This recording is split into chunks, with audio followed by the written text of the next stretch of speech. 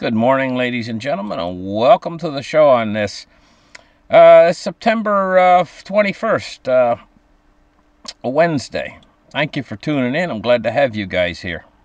Now, we're going to get talking about what's going on in Cook County. Cook County is near Chicago in the United States of America. And what's going on there is it's launched a free money UBI program already.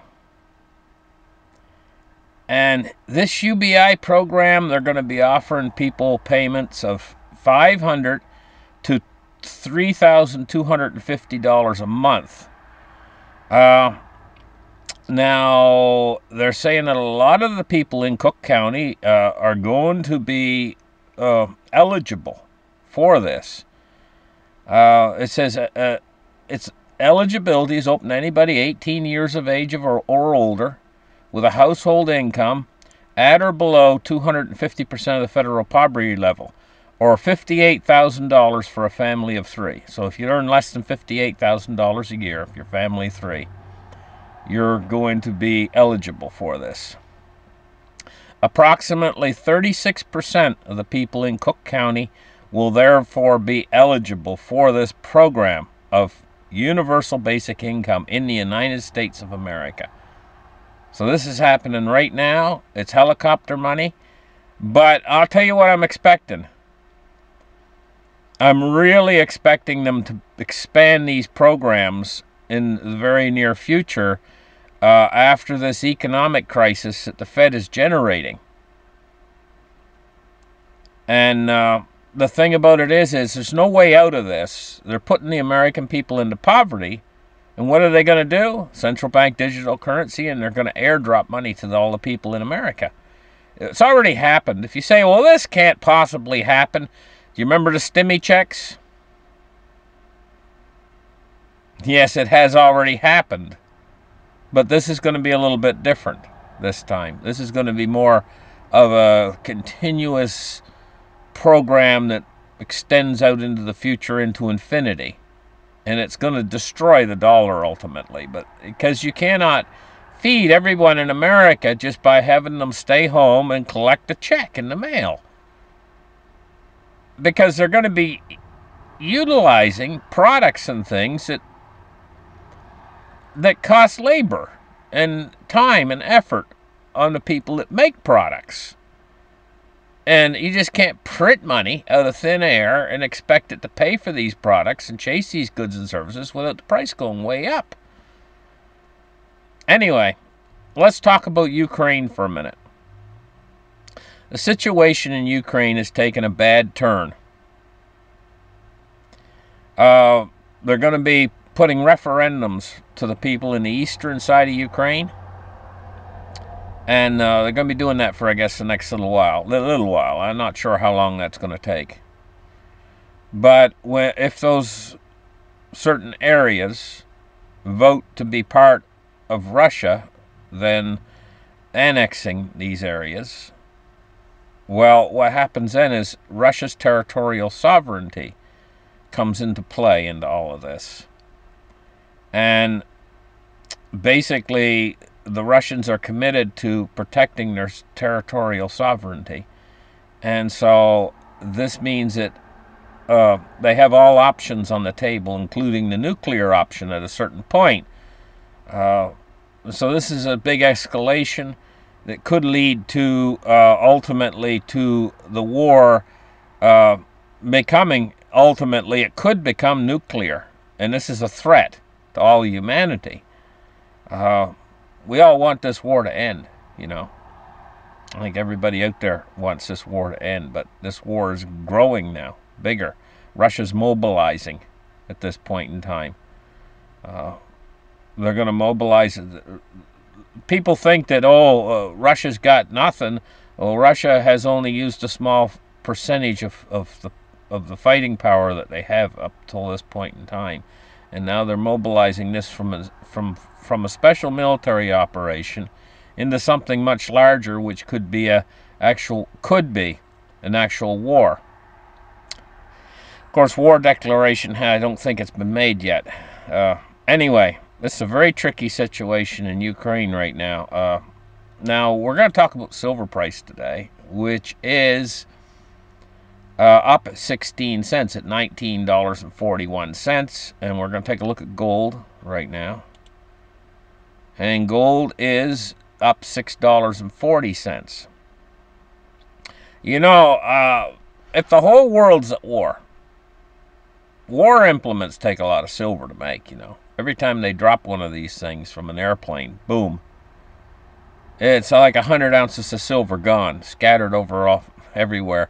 Electronics take a lot of silver. An awful lot of things take a lot of silver. And the fact is the world is actually running out of silver, because it's not running out in the sense that we don't have any more silver. It's running out it's running out in the sense that the silver that is there, that's left, is much harder to obtain. It takes more work. See, first off, you have to understand how they get silver. Is they have to crush rocks. It's inside the rocks.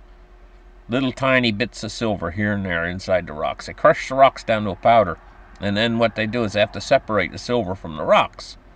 Basically, that's how it works. And it's taken more. They've dug out all the rocks that have the most silver in them. And now the rocks that they got left got less silver in them. And it takes more work. It takes more rock to get less silver, less and less silver. In other words, they're eating out all of the world's silver deposits in the good years, what you would refer to as the low-hanging fruit. They're sucking that all up, and now they're getting into the harder stuff, and it's going to take more energy to get it out. So therefore, the cost of silver has to go up at a certain point to keep up with mining production costs. Otherwise, they're just not going to have any new silver to make all these electronic goodies. And of course, with the electronic goodies, they just pass things like cell phones and things like that. They just pass the price of the silver that's in those components on to the consumer. And they'll continue to do that. So they don't really care. Well, they do care what the silver price is, but they can afford to pay a whole lot more. And so eventually in the future, looking at a long-term investment, silver is going to be the investment of a lifetime, because the price can only go up and up and up. I mean, the price was $50 an ounce, for crying out loud, way back when $50 would buy something. I mean, and now here we are, years and years and years later, and the price is way down here. Get real. It takes hundreds of pounds of rock, crushed rock. And you know, it's not easy to crush rocks. They use a machine called a rock crusher. That's what it's called. But it takes a lot of energy. And they break down quite often, need parts. You know. And that's more cost passed on to the miner. Anyway, moving on, we're going to take a look at cryptocurrency today. Now see, cryptocurrency is a lot easier to produce. Depends on the cryptocurrency. Bitcoin is not that easy to produce. And so, in my mind, because it's not that easy to produce, because it takes a lot of electricity, because of all those factors, Bitcoin, it costs about $7,000 to make a Bitcoin of electricity, to mine the thing out of the internet. That's what they actually do. They mine it like you mine precious metals, except it's a computer doing all the work. But people have to do the work too, because they have to set up the computer and then they have to monitor it while the computer digs into the internet. And then they have to pay the power bill, the power that the computer uses. And that power bill for one Bitcoin is around, and also labor costs, is around $7,000. So this kind of puts a little floor. Now some of these other coins they can produce for practically nothing. As easy as they produce fiat currency. But what I'm trying to tell you is Bitcoin is not one of those coins that you produce for nothing. It costs a lot of electrical costs to get in. And people say, well, can't they just make more Bitcoin or whatever?